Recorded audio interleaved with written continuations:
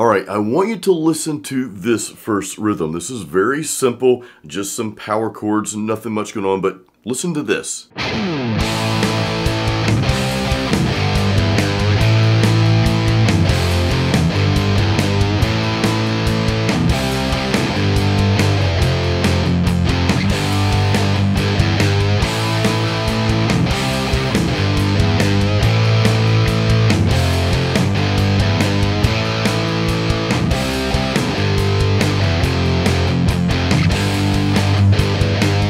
Now I want you to listen to this rhythm, and it's the same chord progression, same structure and everything, but we're gonna add just a little bit of spice to it. So check this out.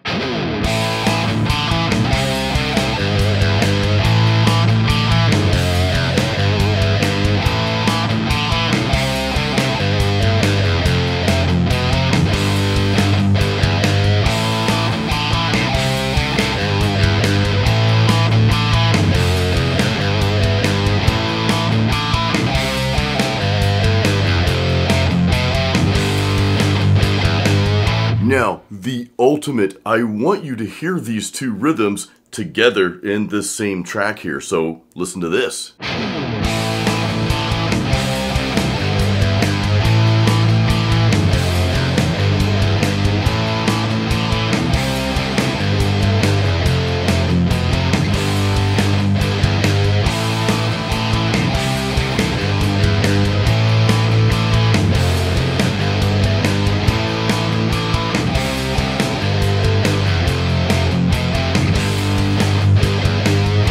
Video, I'm going to show you how to integrate two different rhythms and use them in the same song, or at least the same part of a song.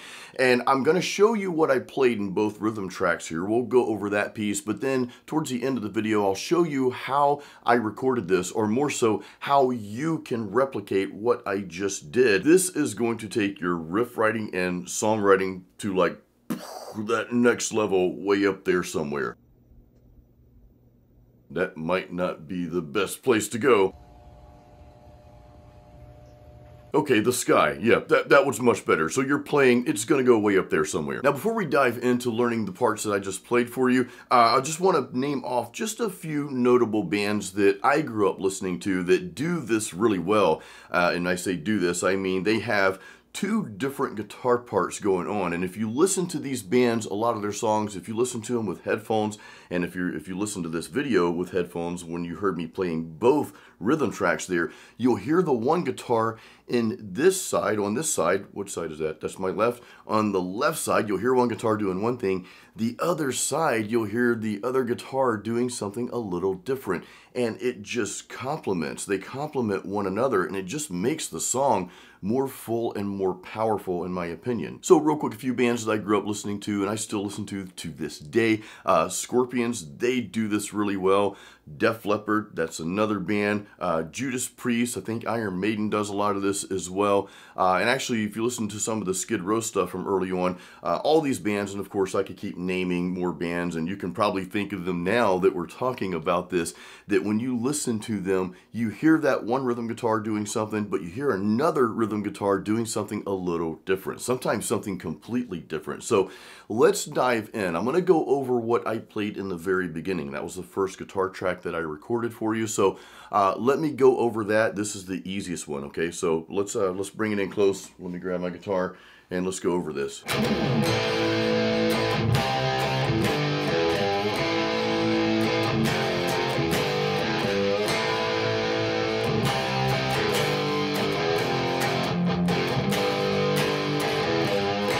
I'm in the key of A minor, so the power chords we start out with are A, C, and G. And then you'll notice I do this little kind of like a southern rock bend there. I don't know, I've been on this kind of like classic heavy metal meets southern rock trip lately here, but check this out.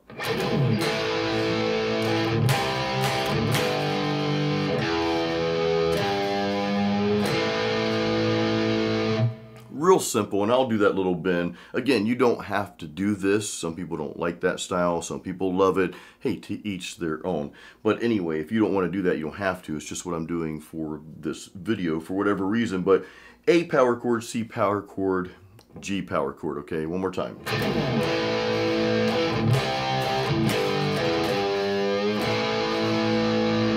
second time around, I go A, F, G, and I'll throw that little bend in there one more time.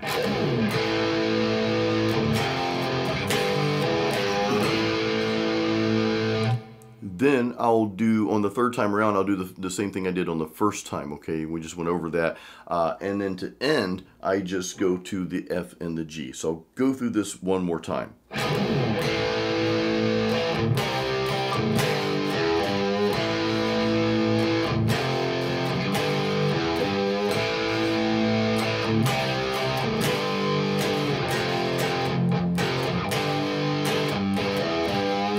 What I'm doing here, so instead of just letting that A power chord ring out, I'll go over some of the differences here. Okay, instead of just letting it ring out, I chop it up a little bit and just throw in some palm mutes and some notes. So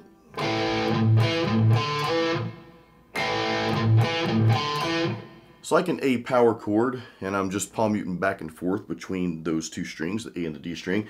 And what's cool is I love that pulling off of the second fret of the D string to play that open string.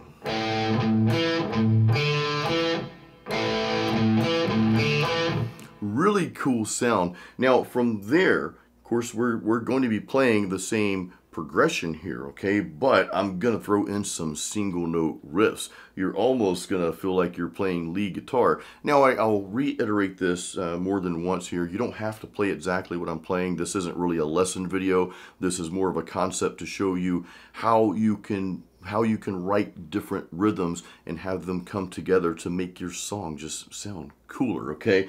What I'm doing here though,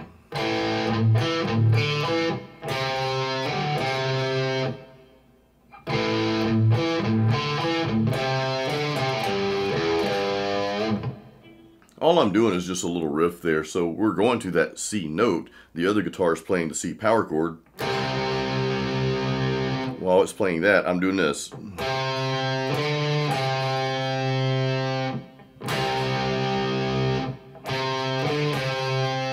And then I go over to that G note, okay, E string 3rd fret after that. So while the other guitar is playing that power chord and then going to that little bend to go back to the A, all I'm doing is just playing a single note, then doing the bend going back to the A, okay? That's all I'm doing.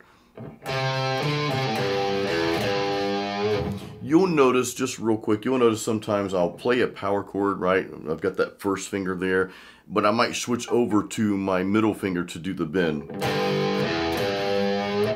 And I'll alternate which finger I use, and I don't even think about it, but you know, that middle finger is a little bit stronger than the others, and to me it's just a little easier to bend, so I might do this. It might be easier for you just to use your first finger. That makes more sense, actually.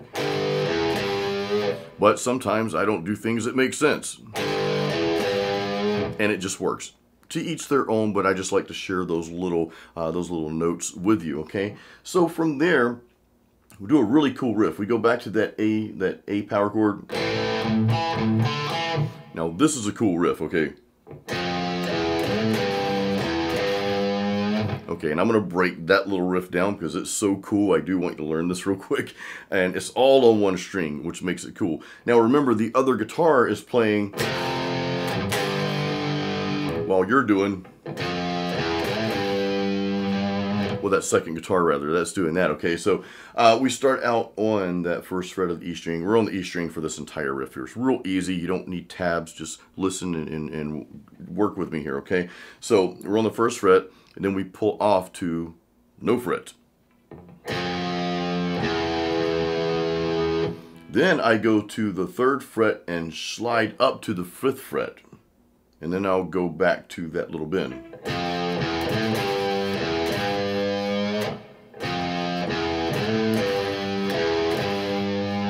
1, 0, 3, slide to 5, then go back to 3, and then do your little bend there. And then we just kind of repeat that first part again, and then of course I'll end with the F and G like we did, okay, before, but just kind of follow me here.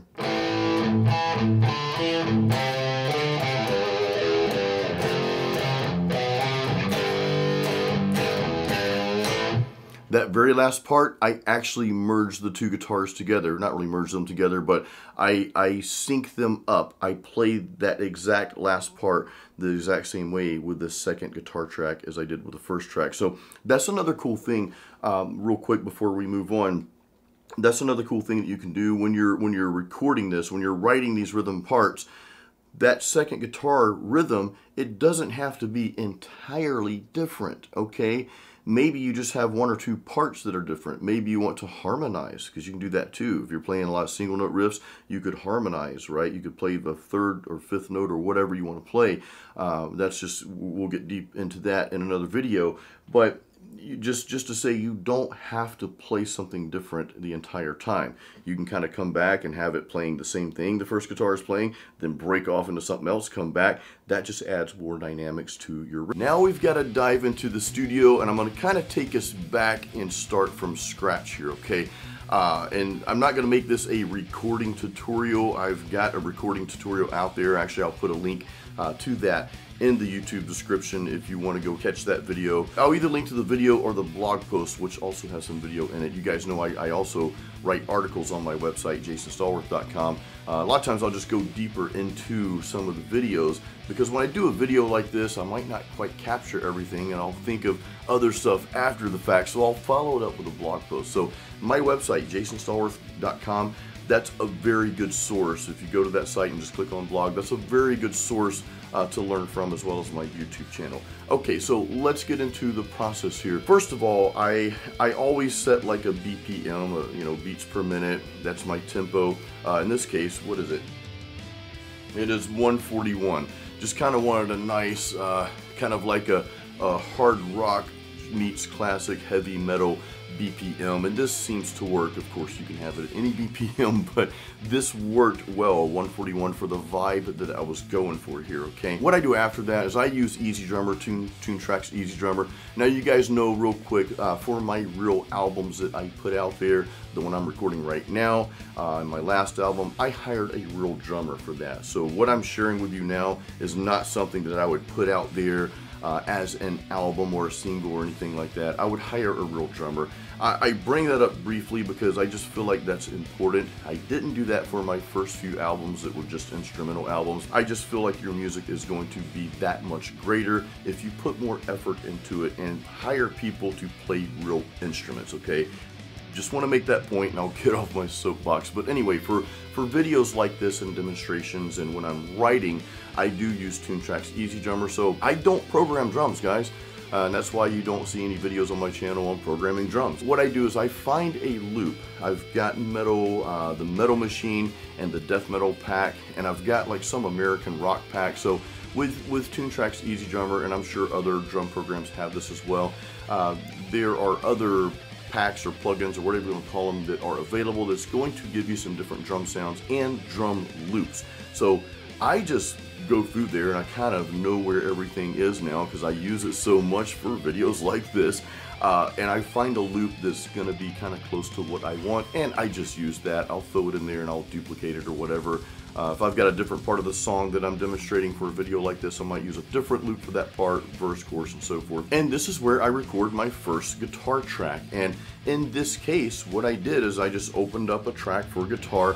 By the way, I am using STL's Amp Hub plugin on this, and I'm using their orange amp. This amp from this plugin is, in my opinion, just phenomenal. I love it. I've been doing some work with them. This is not sponsored, by the way. I'm not getting paid for this, but they've been giving me plugins ahead of time to kind of demo and test for you guys. You guys have seen some other videos out there for that as well. Anyway, I'm kind of getting off track. Speaking of tracks, I record my guitar track, my first guitar track, which in this case was what I call our simple rhythm, okay? After I record that first guitar track, what I like to do at this point is I will go ahead and I'll hard pan that track all the way to the left side. From here, I will open a new guitar track, which oftentimes I'll duplicate the actual track itself, not what I recorded. just the track, so that carries over that plugin. Most studios will do this for you, right? Because if you add a new track, well, then you got to drag the plugin over, and it's just a few more mouse clicks. Not really a big deal, but this is just kind of a shortcut. I'll go to the track I just recorded, and I'll duplicate just the track, not the track in the recording. This is important. If you're layering guitars, so to speak, which that's not what we're doing, we're recording something different for the second track, and this is pretty much what I always do, okay? I encourage you to do that as well. But if you just duplicate the track and that guitar track that you recorded, that will do nothing, absolutely nothing for you. I've had this question asked many times on my channel and videos that I've put out there for recording. Well, why can't I just duplicate the entire track and just use that and pan it? Well, all that's going to do is just increase the volume. Here's the thing, even if you were to record that second track doing the exact same thing the first guitar was doing, the fact that you actually play and record that second track, you're going to have some slight variances between those two tracks. That's what will bring your music to life. It's going to sound so much better. You don't want it to sound so ultra polished, aka just duplicating the track to it's just going to increase the volume. It's not going to do anything. So I'm kind of getting off track with all these little extras, but I like to share this stuff with you guys, and I hope that it helps you. So, you know, of course, let me know in the comments if it is helping you. Alright, so we duplicate the track. We've got our second guitar track there now. What I will typically do, and I'll go ahead and hard pan that to the right. So now I've got my first track hard panned all the way left. I've got my second track that I'm going to record now panned all the way to the right. So we've got that true stereo effect, which is really, really cool. I will also make a slight change in the amp if I'm recording with a real amp or the amp simulator. Oftentimes what I'll do is I'll just place the mic over a little bit to one side or the other, or a little closer. I'll just make a slight shift, because a slight shift in tone gives another dimension to that slight variance that you'll have between the two guitars. And of course, we're going to be playing something different as well. So I want there to be another slight difference in there as well, which again just brings your mix to life. All this stuff that we're talking about just really helps the mix, okay? So now we record the second guitar track, get it down, and boom, I'm done. Well, one more thing, I always go back, and I've got a 5-string LTD D5 bass. I always like to record bass tracks, even for videos like this, that, you know, this is just for YouTube here. But I always like to record a bass track. It just sounds so much better. Having that bass track will also allow you to kind of go back and listen to the guitar parts, and then you can say, well, do I have too much here in the guitar? Do I need to take some things out? Do I need to add some things? Because that bass is really gonna fill in that bottom end and just give you this explosive, just full sound, okay? So you may go back and be like, okay, well, now maybe one of those guitars, even though I've got some cool riffs, maybe it's a little bit too much. What if I back off a little bit? It might sound better. Or what if I add a riff, or whatever? It just helps you make those decisions having that bass line in there. So guys, let me know if you have any questions about this video. I really hope this was helpful for you. We went over a lot of stuff in this video. Real quick before we end, please head over to the description of this YouTube channel. A couple things that I want you to just go through real quick. One, if you don't have my free metal guitar practice guide, absolutely get that.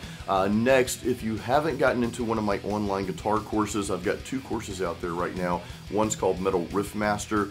This will really help you take your metal rhythm skills to that next level. There's actually a lead guitar bonus module in there, and a riff writing module in there too. That's the 2 bonuses, but check that out. It'll take you to a page. That link will take you to a page, and you can learn how that course can help you. I know a lot of you are in that now and have already taken it, and I appreciate all the awesome comments you guys have given me for that.